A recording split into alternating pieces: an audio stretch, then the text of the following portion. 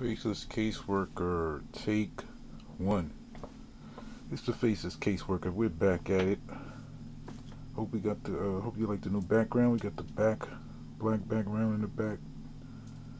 You know, we're doing different things, but today we're talking about the law of white gangbangers. People like white gangbangers. They like white boys and stuff, and white guys who've been to prison, tattooed, fight, stabbing, shooting, killing. People love them. They love them. They're getting a lot of attention. You know, there's even white-on-white gangbanger crimes going on.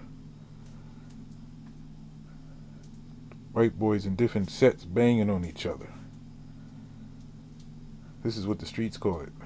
What the Faceless Caseworker calls it. A very sad situation in society. Let's get to it. Predominantly in the ghetto, black and Hispanic males, frequent prison system, the recidivism, the cycle in and out, back and forth through prison, experience the hardships of life, solitary confinement for years,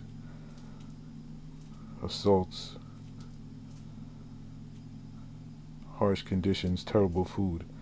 But most of these things are happening to minorities. Puerto Ricans, blacks, Mexicans, you go to the third world countries, South Americans, Mexicans, Puerto Ricans, Dominican jails, you name it, people are having a hard time. Now, I'm not saying that white guys don't go to prison, but let's be for real. 90% is black and Hispanic. Alright? Gangs. We all know gangs existed. Now, if you want to take the word gangs, you could always say, yeah, gangs existed, you know, in the 20s, but no, we're not talking about the Italian, Irish gang. We're talking about street gangs. Straight from Compton, Watts, the birthplace of Crips. Now, I'm going to go into history. You can find it on any channel on YouTube. But the psychology of it is this is predominantly a group who came after the Black Panthers and decided to be a more rebellious group, or an organized rebellious group. And those things branched into what they know as the street gangs. They have spread all over America. Now, there's other branches of cultures that have taken on gangs, as far as the Mexicans have taken on the traditional black structure of the gangs and added their own elements and different things. But they won't give any praise. No, shouldn't be given praise for things. But those things, the foundation of those things came from those Los Angeles gangs were predominantly African American. So now we have 2021 and so forth. We have Caucasian males who have taken upon the certain big gangs of the United States, Bloods, Crips, and they have, experienced the hardships of those before them, African Americans and Hispanics. But where do you come and take where they were going to prison? Now, I'm not saying that a white boy can't live in the ghetto, but how did the transformation of the street gangs of African Americans and Hispanics end up affecting white males?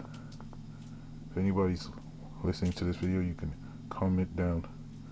You can comment down below.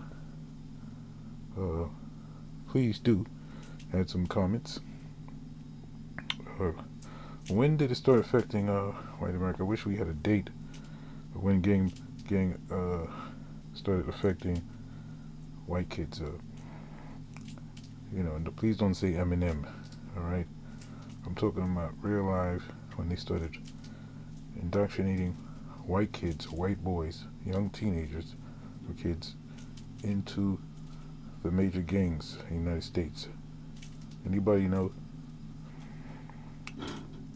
This is just something, it's a good question to ask, because we have, an indoctrinated group of individuals who have taken upon all of these gangs, and the gangs have accepted them, I believe so, I'm not sure, but it looks upon it that they've been taken in by the gangs, and they're going through something. But my mistake is who should be sad about this whole situation? Should it be America? Since traditionally the liberals say, Democrats will say that a man like him should be living a much better life. That's basically, he should have graduated from college. He should be working somewhere in corporate America and not be tatted up in a gang, experiencing prison and committing violence. So how did a young Caucasian male end up?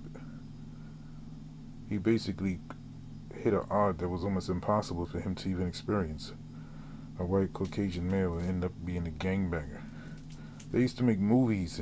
I'm not the one who's talking about this, but to say that this is a joke, but they used to make movies as a joke about the same subject that I'm speaking on.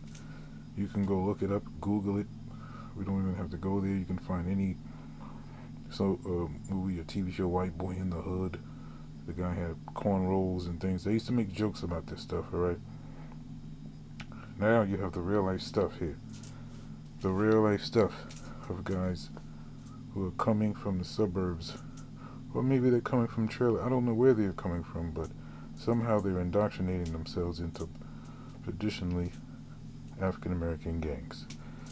So, and this can't be making too many